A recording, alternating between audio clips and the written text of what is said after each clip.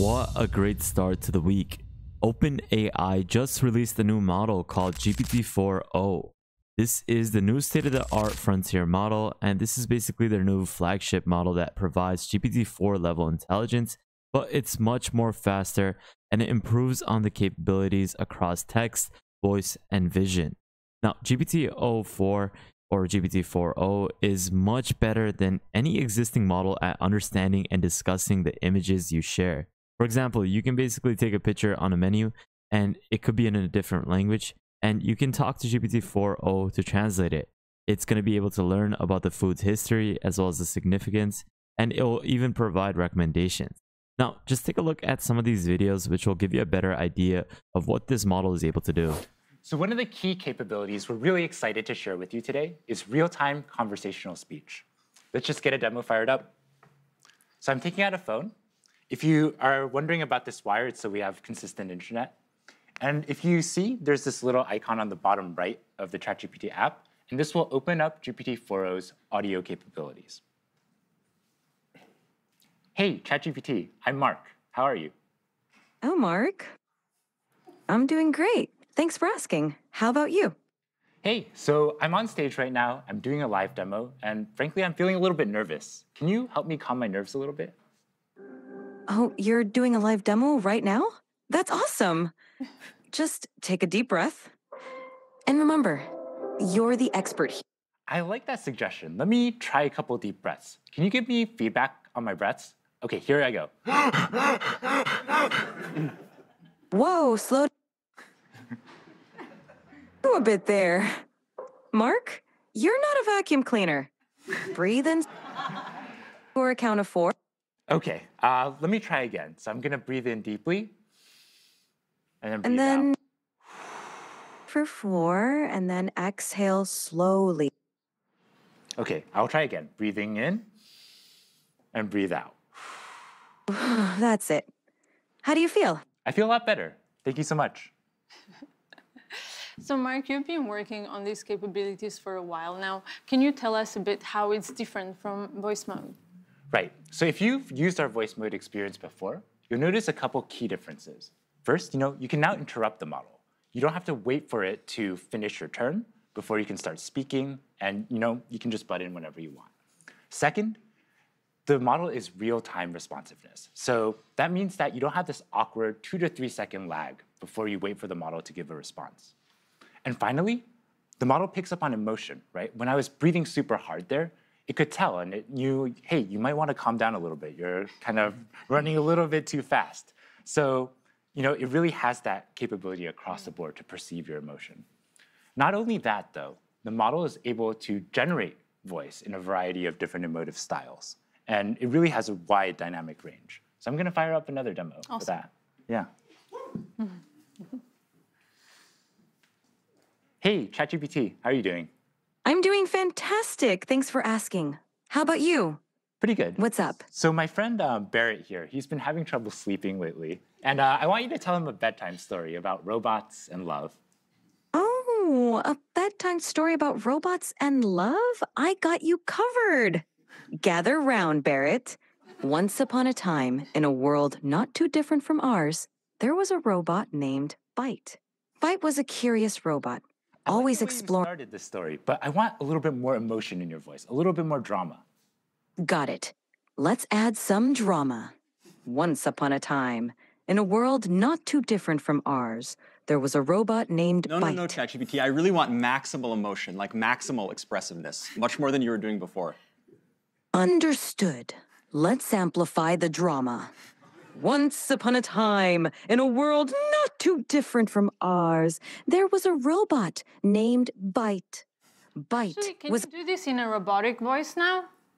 Initiating dramatic robotic voice. Once upon a time, in a world not too different from ours, there was a robot named Byte. Byte was a curious robot, always exploring new circuits. I'm seeing Barrett here calm down a little bit. Can you end the story, but do it in a singing voice? And so Byte found another robot friend, and they lived circuitly ever after. Thank you so much. I definitely feel a lot more relaxed.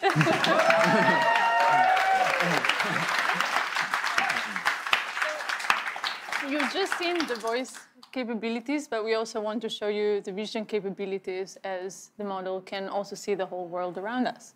Yeah, absolutely. Like as you can see, you can chat with ChatGPT in real time, but you can also interact with it with video as well. Okay, so let me boot up ChatGPT. Hey, ChatGPT. Hello there. How's it going? It's going really well. Today, I'd really like your help solving a math problem. I'm all ears. What math problem can I help you tackle today? So I'm going to write down a linear equation on a sheet of paper, and I'll show you. And then I'd love your help working me through it. But importantly, don't tell me the solution. Just help give me hints along the way. Got it. Oh. Okay, I see it. No, I didn't show you yet. Just give me help along the way. 1 second. Whoops, I got too excited. I'm ready when you are.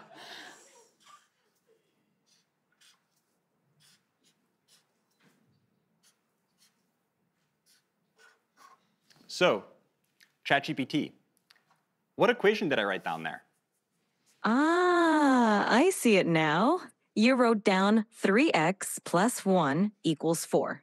Yep, exactly. So what's the first step I should take to try to solve this? The first step is to get all the terms with x on one side and the constants on the other side. So what do you think we should do with that plus 1? Okay, I'm going to try to subtract 1 from both sides, and then I'll see what I get. Great idea. Perfect. Now, what do you get when you subtract 1 from both sides?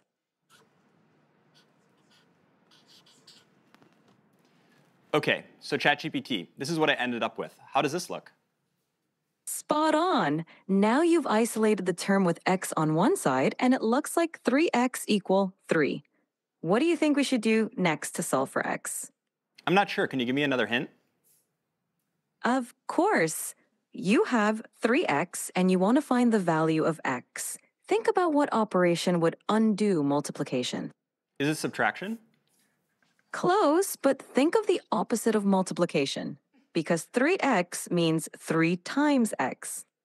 Okay, I think it's division. Let me try to divide both sides by 3, and let me see what I get.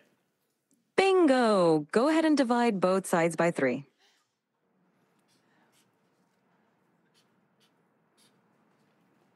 Okay, so ChatGPT, this is what I ended up with. How does this look? It looks perfect. You've solved it, and x equals 1. Nicely done. How do you feel about solving linear equations now? Yeah, honestly, I'm now pretty confident I can solve linear equations. But why would you ever need to use this in the real world? I'm really skeptical. That's a fair question. Linear equations pop up in a lot of everyday situations, even if we don't realize it. For example, calculating expenses, planning travel, cooking, and even in business for profit and loss calculations. It's basically a way to solve problems where you need to find an unknown value. Plus, Wow, it's okay. I have a lot of unknown values in my life. I'm totally convinced I'm going to learn math now. I love that attitude. Math can definitely help solve some of life's mysteries. Whenever you're ready to dive into more math, I'm here for you. Anything else you'd like to tackle today? So ChatGPT, I really love that you taught the value of math to my friend Mark. And I wrote one last thing I'd love if you could take a look at. Of course. I'd love to see what you wrote. Show it to me whenever you're ready. Okay, so this is what I wrote down. What do you see? I see. I love ChatGPT. That's so sweet of you. Yeah, well, I really appreciate all the help. So yeah, as we can see, Wow, that's quite the outfit you've got on. yeah, as we can see, we can chat in real time to ChatGPT, and not only that, we can interact with it with video as well. And I swear, if you look at Barrett's GPT history, it's all equations like this. Now that you know you can do linear equations, can you show us something more complex? I think so. Okay, next let's try something coding related. So let me take out a computer for this. Okay, so I'm going to open the ChatGPT desktop app, like Mira was talking about before. Okay, And to give a bit of background on what's going on, so here we have a computer, and on the screen we have some code, and then the ChatGPT voice app is on the right. So ChatGPT will be able to hear me, but it can't see anything on the screen. So I'm going to highlight the code, Command-C it, and then that will send it to ChatGPT. And then I'm going to talk about the code to ChatGPT. Hey, ChatGPT. Hey there, how's it going? Yeah, it's going really well. I was wondering if you could help me with a coding problem today. Of course, I'd love to help you out. What's the coding problem you're dealing with? OK, I'm going to share with you some code. 1 second. Sure thing. Take your time. OK, so I just shared some code with you. Could you give me a really brief one-sentence description of what's going on in the code? This code fetches daily weather data for a specific location and time period, smooths the temperature data using a rolling average, annotates a significant weather event on the resulting plot, and then displays the plot with the average, minimum, and maximum temperatures over the year. Awesome, thanks so much. And in the code, there's this function foo. Can you describe to me what the plot would look like if I had versus didn't have this function? Sure. The function foo xy takes in a data frame x containing temperature data and a window size y for calculating the rolling mean. It smooths the average temperature, minimum temperature, and maximum temperature columns by applying a rolling mean over the specified window. With the foo function, the plot would show smoother temperature lines because the rolling mean reduces the noise or fluctuations in the data. Awesome. This makes Thanks so much. So yeah, I definitely will want to apply this function. And so I'm going to generate the plot and then show it to you. Give me 1 second. Absolutely. Take your time. I'm excited to see the plot when you're ready. Yeah. So far, ChatGPT has only been able to see the code. And now I'm going to run it, and then I'll use the vision capabilities of the ChatGPT desktop app so it can actually see everything going on the screen as well.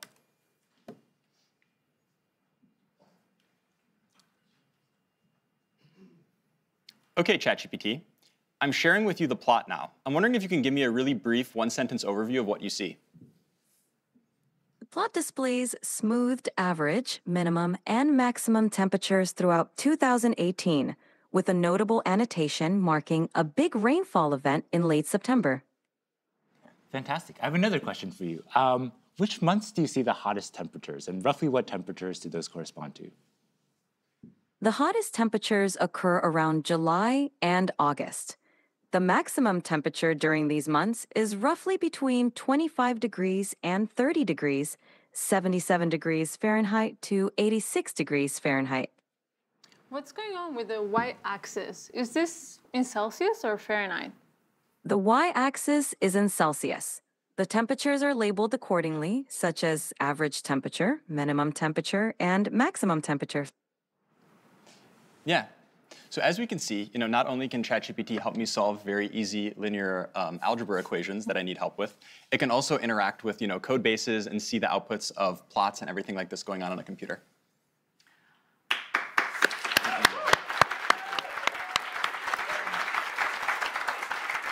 So a few minutes ago, we asked the live audience on X to submit a few requests for what they would like us to try out here. So I will take a couple of prompts. OK, Bot Gaskar wants to know if GPT-4o is capable of real-time translation. Mark, you want to try this one? Sure. Yeah, let's do it. All right. Yeah. I speak Italian, so we can just do English, Italian. Let's try to do English-Italian. Sure, let's do it. Hey, ChatGPT, how are you? I'm doing fantastic. Thanks for asking. How about you? How's your day going? I'm doing great. So I would like you to function as a translator. I have a friend here who only speaks Italian, and I only speak English. And every time you hear English, I want you to translate it to Italian. And if you hear Italian, I want you to translate it back to English. Is that good? Perfetto. Mark, io mi chiedo se le balene potessero parlare, cosa ci direbbero? Mike, she wonders if whales could talk, what would they tell us? They might ask, how do we solve linear equations? Potrebbero chiederci come risolviamo le equazioni lineari. Sicuramente, sì. Certainly, yes. Great. Looks like it works.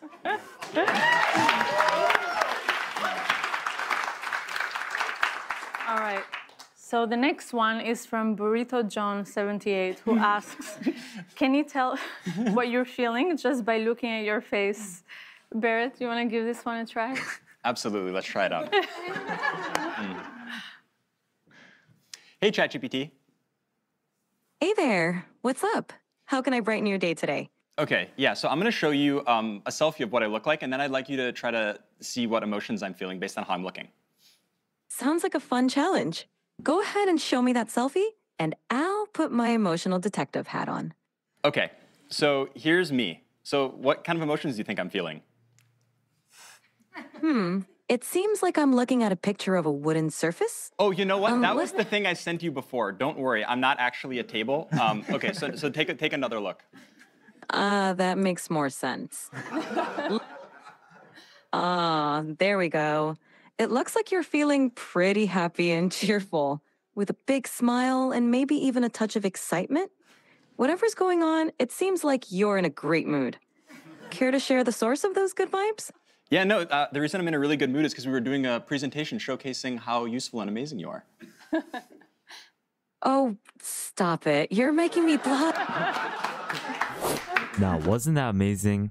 This is an outstanding model from OpenAI, which is boosting GPT-4 level intelligence. This is something that is faster and it improves across various modalities such as text, voice, as well as vision tasks. It excels quite well in understanding and discussing images like we saw in the video. It's able to enable tasks like translating menus, learning about the food history, as well as providing recommendations. Now, future improvements will also enhance real-time voice conversations as well as video interactions, which is the main, I would say, selling point with this new model. Now, this is something that we're going to be posting more videos on throughout this week as more information and more examples are coming out. But at the current moment, the language capabilities have been expanded over to 50 languages, and it's going to be continuously upgrading over time. So it's going to make the AI more accessible globally, and it's something that will basically make it trained so that it is better as time goes, which is really cool. And this is a really cool approach that OpenAI has taken. Now, since GPT-4o is being rolled out to GPT Plus and Team users, it's something that you can actually access for free if you are basically an enterprise user. So you might be able to access this through a company or through a business if you can register as an enterprise, so that you can basically access these things. And I'll post more updates as to how you can get started with it on Twitter, so definitely give this a follow if you haven't already. Great way for you to stay up to date with the latest AI news. If you haven't already, make sure you follow me on the Patreon page so that you can access subscriptions completely for free. This is also a great group chat for us to discuss AI topics. And lastly, make sure you guys subscribe, turn on the notification bell, like this video, and check out our previous videos so you can stay up to date with the latest AI news. But with that thought, guys, thank you guys so much for watching. Have an amazing day. Spread positivity, and I'll see you guys fairly shortly. Peace out, fellas.